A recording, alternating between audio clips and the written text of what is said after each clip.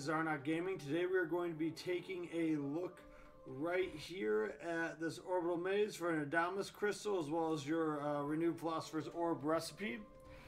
This might not be the quickest way through, but it's a way I could repeat consistently and it doesn't take very long.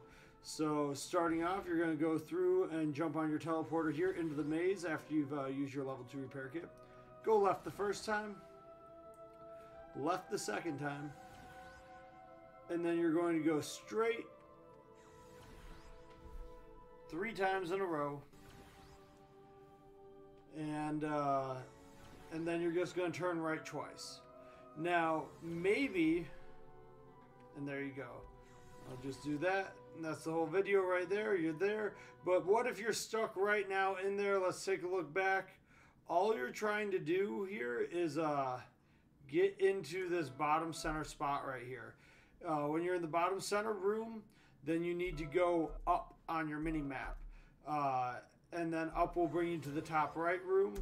If you're stuck in here running around, you don't remember how you got in, at any point in time, that means that you could be running to the left side of the bottom right room, to the left side again of the middle right room, and to the left side again of the middle left room. So running straight left through those areas is eventually going to bring you to the bottom center where you go up and then right if you're looking at your compass. So a little bit more information in case you're stuck in there right now. Thanks for checking out the video. Good luck out there. Happy hunting.